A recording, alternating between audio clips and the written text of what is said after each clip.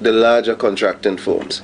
The question of putting your labor components together, your direct labor, your indirect labor, this teaches you how to do that, how to put all of the 5 components involved in the construction industry together in preparing your costing and preparing your bids for jobs, so that at the end of the day you would come out with at least a situation where you don't lose money.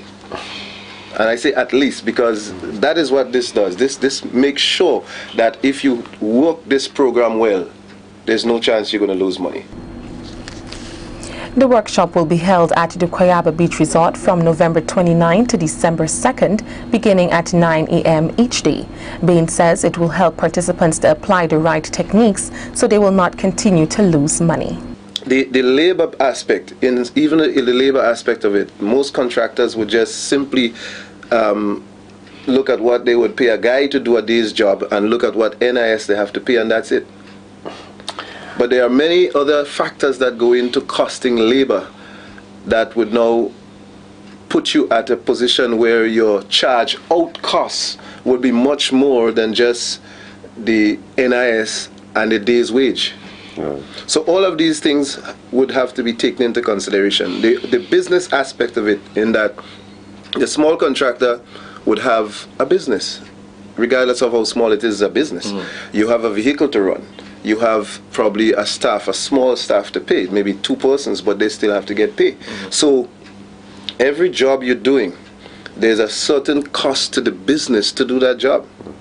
The person who is making up salaries at the end of the week should, at some way, be paid in part from those jobs. But most, again, small business people don't take these factors into consideration, and so you find at the end of the day you bid a price that doesn't cover all of this, all your business overheads. Is that prevalent in job Grenada overhead still? It is prevalent in Grenada. Devon Britton, who is also attached to the Basic Needs Trust Fund, hopes that upon completion participants will be comfortable enough to bid for CDB funded BNTF projects. In BNTF, over the years, what we realize is that when we put it a bid there, or when there is a bid for a contract, we realize that a lot of persons either they bid too high or they bid too low, and then that creates problem. This is why on doing this workshop we thought, let us bring it here so the contractors who interact with BNTF, they could get a chance to be an Mr. Bain say, equal playing field.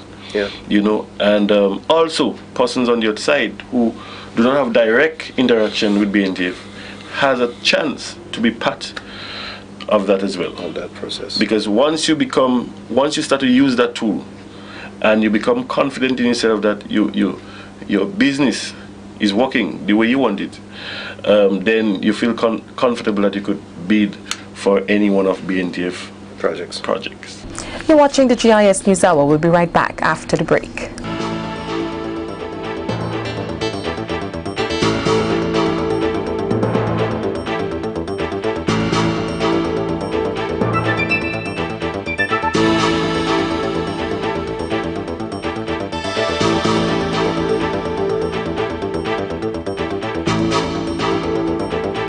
Welcome back. The annual schools gardening competition is well on its way, with schools across the island preparing their gardens for judging, each hoping to outshine the other for the top prize. The competition is not only teaching students about agriculture, but also bringing focus to other lessons. Public Relations Officer at the Ministry of Education, Wendy Chateau, reports. Providing students with a hands-on approach to agricultural science is one of the objectives of the school's gardening competition, run annually by the Agricultural Science Division within the Curriculum Unit at the Ministry of Education. It provides the students with practical experience of what is taught in the classroom. One of the schools participating in this year's competition is the St. David RC School, whose 4-H club is responsible for the garden. Teacher in charge of the club is Mr. Peter Klein. He pointed out that they recently reaped and sold 26 pounds of lettuce to the supermarket, providing the students with a taste of agribusiness and some practical mathematics. The agribusiness aspect of it is a very good thing because they're learning to do business at the same time. Not seeing agriculture as a traditional dirty in your hand thing, but it's something that they can make money out of. And they can go to the young farmers to help to develop the agricultural sector of the country. They would have to have an organized approach whereby you will have to monitor the time the crop was planted, the amount of pounds of whatever produce that is sold and so on.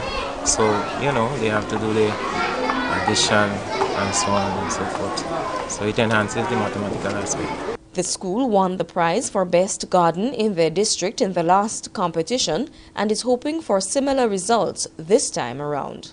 Last year, when we participated in the crop competition, we were able to win the best forage plot among the forage crops in St. David's. So we have high expectation, and it's something that we want to keep.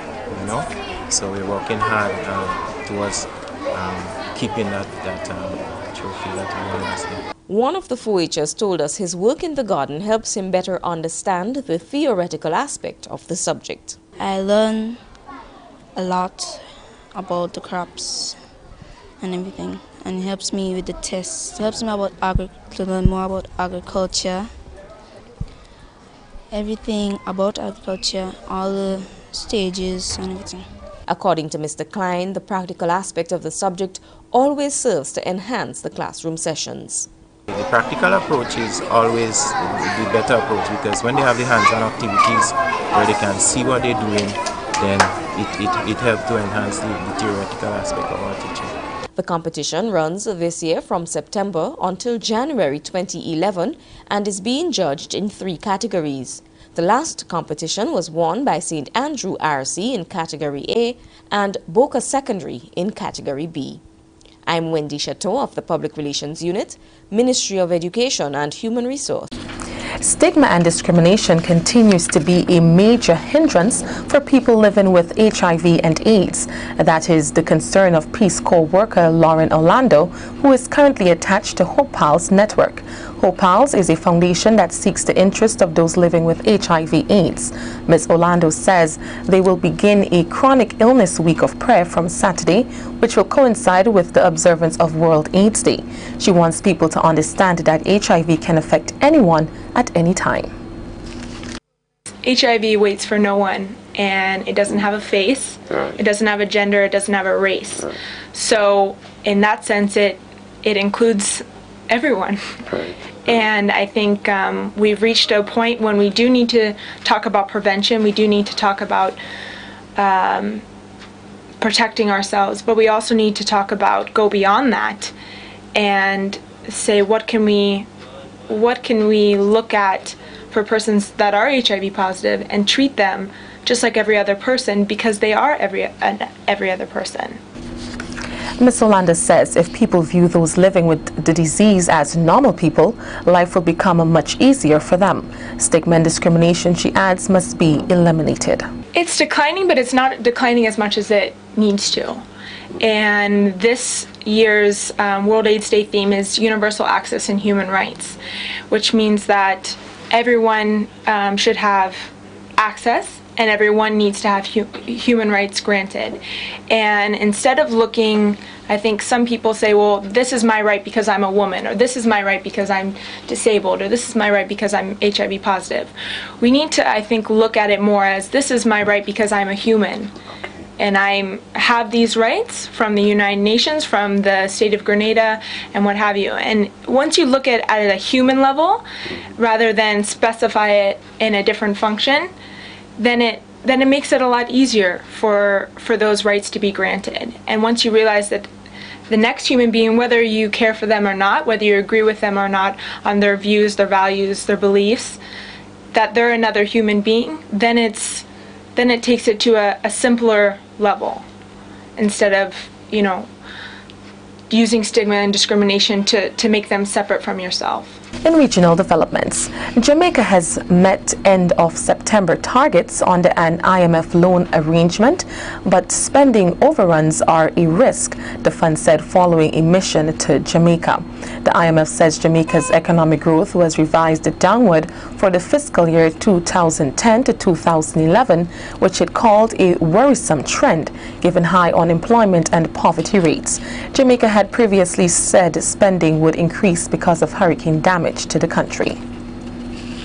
The World Health Organization says countries across the globe need to improve the financing of their health systems in order to ensure that as many people as possible have access to health care.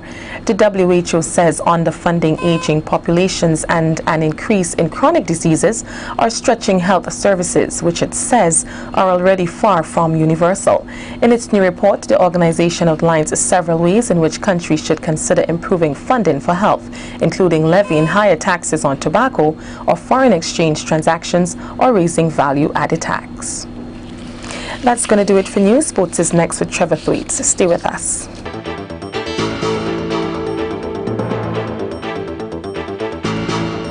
Welcome back.